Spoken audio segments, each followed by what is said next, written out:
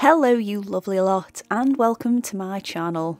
I'm Katie and today we're going to have a little play with the Castle Arts coloured pencils. But before we get started, if you haven't already, make sure you've hit that subscribe button, and if you do enjoy this video, please be sure to give me a thumbs up. It helps my channel grow, which in turn means I can make more videos like these. That being said, let's talk about these, shall we? So I've had these for a good while now. I think I picked them up maybe before Christmas, I'm not entirely sure, and I had every intention of using them, and they kind of just sat there with a couple of other sets of coloured pencils that I've got.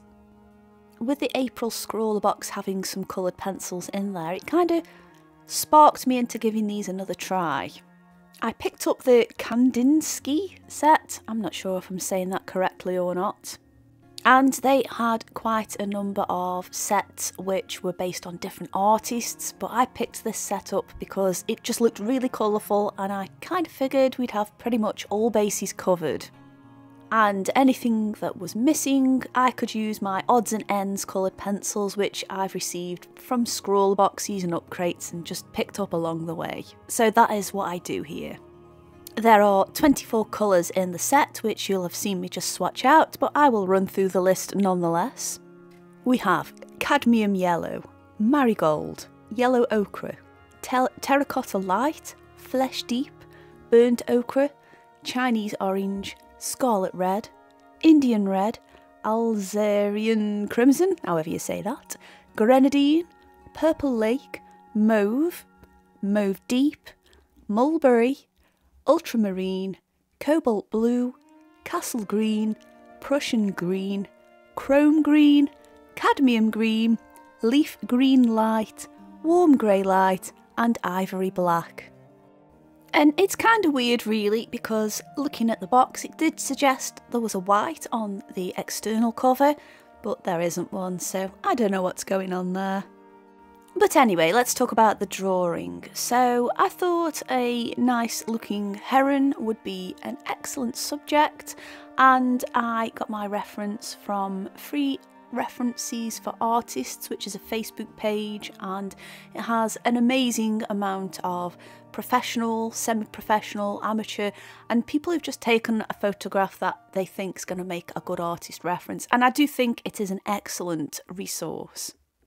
The particular photograph I saw really struck my attention because of just how detailed it was, and I'm no photorealism kind of drawer. I think with enough practice I could be, but I kind of don't want to be.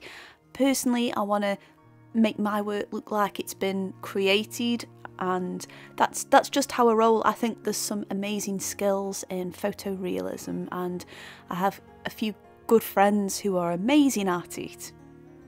But for me, I kind of like to try and have a balance of it looking like it's been created as well as it containing the same values as the original image, for want of better words.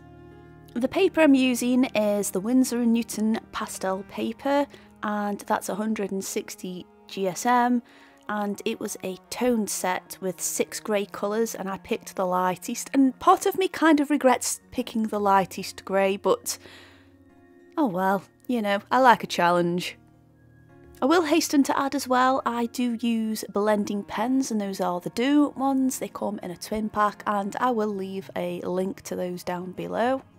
I know a lot of artists out there tend not to use them or any other blending products, but I kind of don't mind. Sometimes I just need it to blend. I also use the Derwent blending pencil, and I think I have a Rembrandt one as well, and I switch between the two. It's whichever one's at hand the quickest. And finally, about 12 months ago, Scroller did a coloured pencil box then, and they included a little whiteout potion, which was like a liquid coloured pencil in white. I use that too, because sometimes you just need to get a good highlight on there. And of course, I also mentioned just any odds and ends coloured pencil wise. They live in a pencil case just dedicated for all of these random ones we get in boxes. Those include the Faber-Castell polychromos, as well as the Koh-i-Noor hardmouths, and I think even there might be one or two Derwents knocking about. So the main thing I've learnt as I've gone along with using coloured pencils is to layer, and layers, lots of layers, and just build it up gradually. If you put it down too faint, it's okay, just give it another layer. I started off with the heron's beak first because I just needed to get a bold, impactful colour down. Kind of just sets the tone for the rest of the piece in my opinion. It's just how I chose to work, as well as adding that blue flash across its head. I'd blended the bill out using the Derwent blender pen because obviously that's quite a smooth texture, so I didn't really want any of the coloured paper peeping through there. I wanted it to look as solid as it actually was. The blues provided by the Castle Arts set were used just as a base colour, and then I went over it with the black. And again, I do keep coming back to these things. It really is a case of just lightly adding the colours to where the biggest tonal differences are and working upwards from that. Now, I'm not a massive coloured pencil user. It's something I had a massive phase through, gosh, about coming up to 10 years ago perhaps. And I had Prismacolors. Well, when I say I had Prismacolors, I still have them. And yeah, I have some experience, but it's not my main medium, so to speak. I find coloured pencils really good to go to life drawing classes because it's a quick medium, if you want it to be, that is. I find them really useful for getting colour information down quickly, and especially on a nice toned piece of paper, when you can add those highlights with a good quality white pencil, it's chef's kiss good. However, with the pandemic, and I guess to a certain extent just life and work, I haven't been able to attend any live drawing classes for quite a while now. I think I might start them back up when we head into autumn. They usually have a summer break, so I kind of can't see the point in going just yet, but I might consider going back in autumn, and plus it won't be as hot there and I won't be as cranky either. But anyway, I'm waffling. I probably will waffle quite a bit through this video as it is quite a long one. So let's get back to these coloured pencils. So the first thing I always like to judge a pencil on, for want of better words there, is how well they sharpen. And a lot of coloured pencils that you get, they're already pre-sharpened. I hate the nibs on them when they're like that because there is no pointy tip. It's literally just cut off flat, and apart from swatching, I personally just don't think that's a good, good point to start off on. But when I sharpen them, none of the leads broke, they sharpened quite nicely. A couple of the barrels of the pencil, I guess how they were manufactured, went a little bit against the grain of the wood which it was made from, but it still sharpened fine, the lead was fine, and that's all I was interested in. Pressure-wise, so I am trying to be a little bit more gentle with the process. I still can't help being heavy-handed, and occasionally, yes, a few leads did ping off, but nothing terrible, and that might just be me holding back a bit. I thought the colour payoff was really good as well. You didn't have to put a huge amount of pressure down and the colour was there, and with a good quality eraser you could lift up any little whoopsies here and there that you've made along the way, so that's always good. I found that areas such as the heron's eye that I'm drawing right now, I could apply a decent amount of pressure without the lead pinging, and just adding that strong level of colour and pigment that I wanted to add so that area stands out. So why did I pick a heron? Well, apart from seeing this photograph and thinking, oh my gosh, that is awesome, where I live, surprisingly, we do see the occasional heron. In fact, to be fair, where I used to live, we also used to see the occasional heron, and it would go round and steal people's fish out of their ponds. There was like a Facebook group dedicated to keeping an eye out for this heron, so people could take whatever measures it was to prevent this heron having a free lunch. But back to where I am now, it's a pretty residential area. It is mostly houses like most places are where you live, but there are a couple of areas where there's pools of water and there's a river and a canal nearby, so obviously that's going to attract them. And when I walk my lovely walking companion Chester, sometimes I will go and have a little check, and it does appear that there have been a few that have nested nearby, which is wonderful. One of the weird things that surprises me about herons is they nest in trees. And I don't know why that's weird, because a lot of birds nest in trees, but I wouldn't expect a heron to. Like, geese don't, ducks don't, I don't even think either of them really have nests as such, swans don't. Many of the aquatic birds around where I live, at least, don't nest in trees, so I find it really, I don't know, really surprising to see heron nests in trees, and they're massive. You could, like, keep a human in there. Not that I'm advocating you climb into herons' nests, by the way. It's just an exclamation. But yes, that's kind of why I wanted to do a picture of a heron. I just wanted to celebrate the fact that I live near to them. Although saying that, if you want me to, I could actually try and do a picture of Chester. I think it would be quite nice to do a pet portrait. I know a lot of you guys do pet portraits, so I could do another video using a different set of coloured pencils that I've got and see how it goes. So please let me know down below. And plus, I mean, I might be incredibly biased, but I do think my dog's really cute.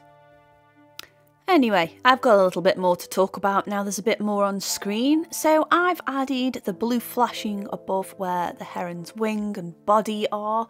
And again, you'll see it's just lots of little layers. I do find it very much an advantage to use these Derwent blender pens. And it's weird because, like, there's a really fine one, which is what I'm using now, and then there's a slightly thicker one. And the fine one has quite a coarse tip, so I think that's pretty good for areas where there's quite a good build-up of colours there, because it kind of scratches it and dilutes it a little bit more and pushes it into the paper without affecting the surface too much.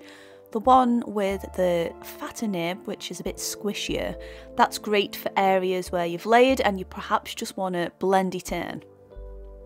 Now, rather than just concentrating on just filling an area with colour, I obviously want to get some details in here, and you do have to study what you're drawing. So if you are referring from a photograph, for things like feathers and fur and hair in general, and even you could apply that to plants as well, take notice on the direction that they are going. So obviously this bird's wings are closed and their feathers sit in a certain way, and try and replicate that with the direction that you draw with your coloured pencils.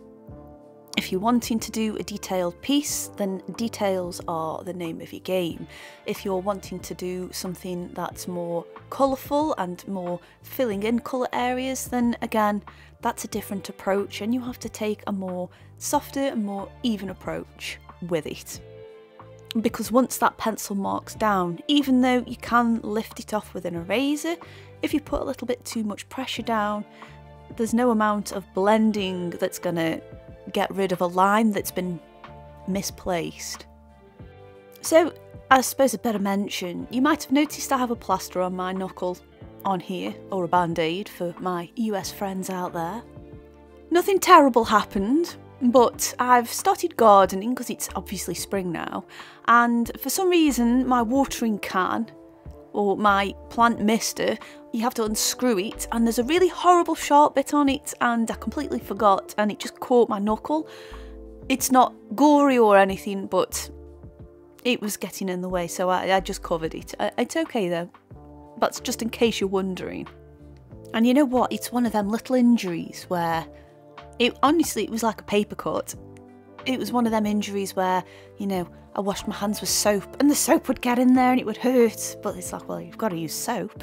And like, I just catch it on everything because it was in such an awkward place. So, but it was just one of them little injuries. Anyway, back to the drawing, because I can sense the waffle starting back up again. So for this lower area of the heron, it's quite a dense coloured area, and I didn't want the colour of the paper or the light tone of the paper to be quite so apparent, so I blended a blue and a black on the page, again just very light coats, and I decided to use the coarser blender pen just so I could make sure that them parts were broken up and it dissolved enough so it would leave a smoother surface to work on. And whilst that was drying, it was time to refine the crest on the heron's head. For stronger details like that, you really need to make sure your pencil sharpener is a good one and you've got a good sharp tip. There's no point going over that in a slightly worn down tip of the pencil, because well, you're just going to have too thick of a line, and especially when it comes to doing the detail, because I wanted it to be a bit bolder, I'm obviously applying a bit more pressure, and that's going to mean you're not going to be able to lift it off as easily. Now, once that area had dried after I'd used the blender pen on it, that was the time to start adding the textures in. And again, I'm still following that rule of keeping all of my lines in that one direction, because it's still a texture there. Again, the reason I just added that layer below was just to reduce the amount of paper showing through. I would just do a few little sections at a time and swap out which pencil I was using, because to be honest, it does get a little bit tedious just using the same colour when you just want to use another colour. That might just be me though. And as well, it is quite a long process. I'd say this picture took me about 6 hours in total to do, start to finish.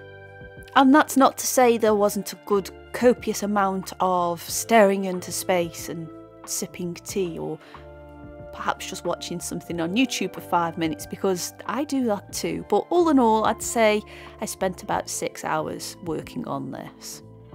You will be super pleased to know though that it's not put me off using them some more. I have actually got a video planned with Finley and Claudia using coloured pencils, and it will be these same ones again, as well as my additional loose end ones from the pencil case.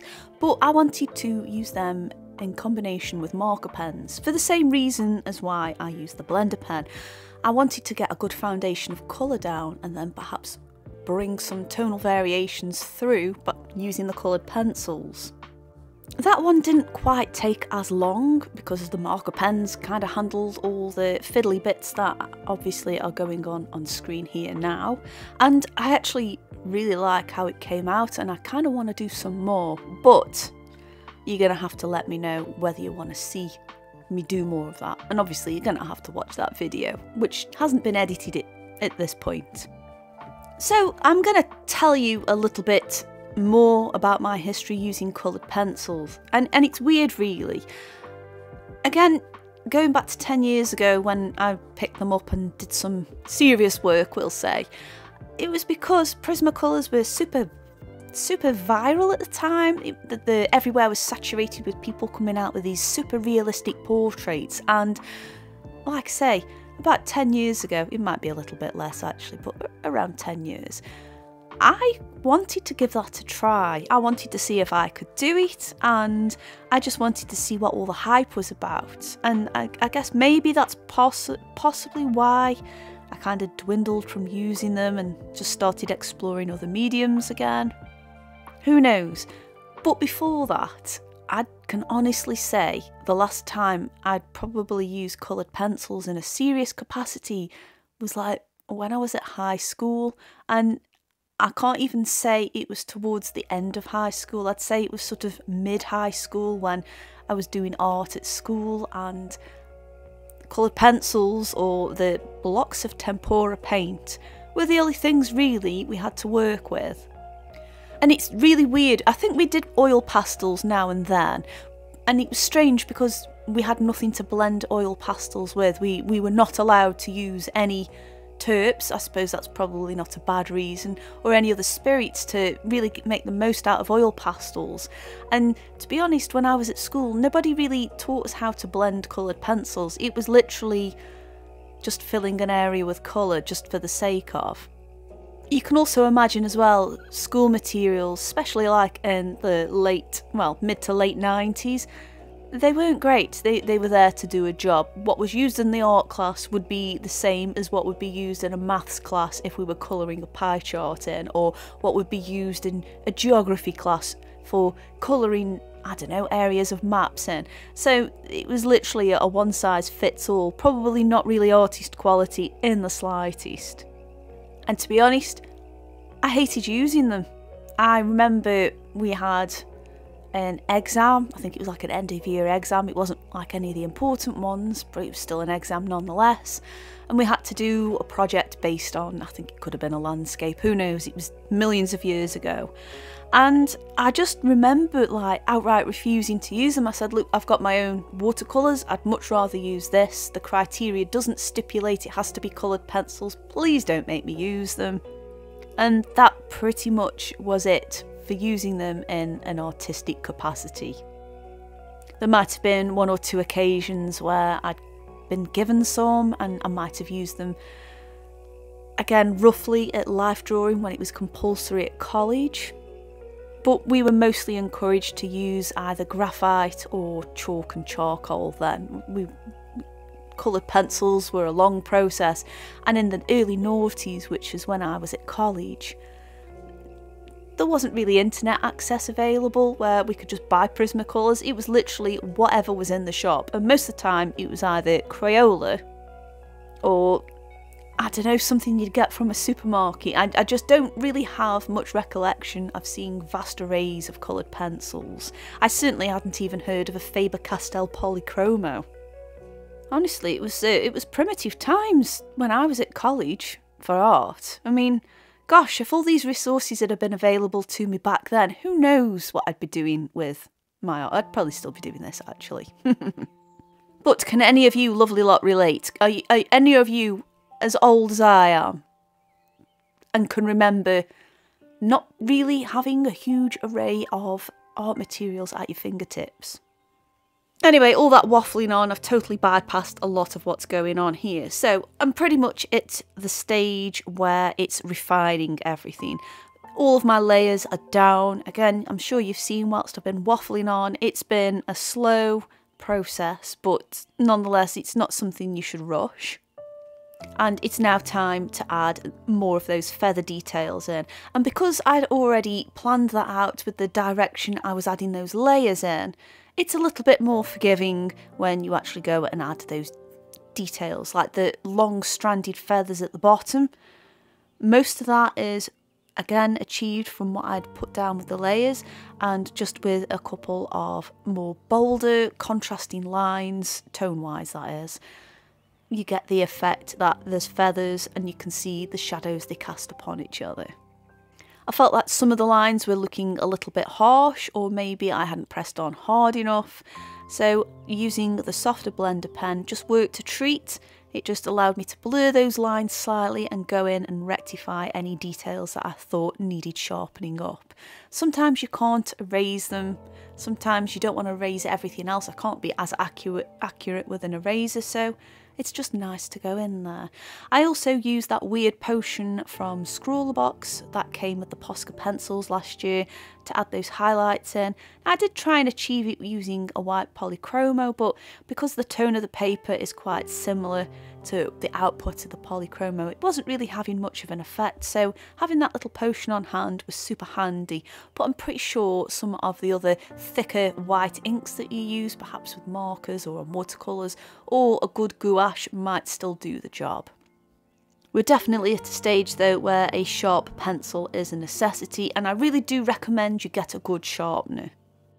The Steadlier one, I think it's Steadlier, that we had in the April Scrawlerbox is really good. I have a Derwent, I suppose, a manual pencil sharpener, one of them ones you clamp onto your desk. That's pretty good as well. I think they're a little less traumatic on the leads too. Also, there is the Coombe sharpener, and that's a double-barreled one, and there's one where it literally just strips the wood away, and then one where you can sharpen the lead. That's really good as well. I think my blades need replacing on mine though, so I didn't use that in this particular instance. So yeah, there you go. Eraser wise, I kind of like to use a plastic based one.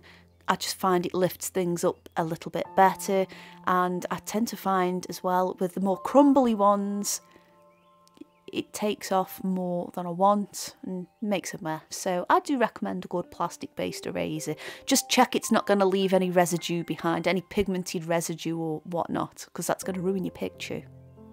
Other hints and tips as well. For me personally, I don't normally like to have a very hard surface underneath, but because the paper was quite soft, I had a sheet of Perspex or acrylic underneath mine, just so I'd got a really hard surface, and it just meant that the lead caught into the paper a little bit better. All in all, I found the Castle Arts coloured pencils very enjoyable to work with. They were relatively Katie proof, the colour payoff was nice, and they blended together really, really well, and they surprised me. I think once I've used these up, I'd probably buy some more. Of course, let me know what you guys think of what I created with it and what your experiences are with these coloured pencils. There should be a video that you're going to enjoy on screen right now, along with a playlist where I feature other art materials. I just want to say thank you so much for watching, especially if you've made it this far. And I'll see you lovely lot on the next video. Bye!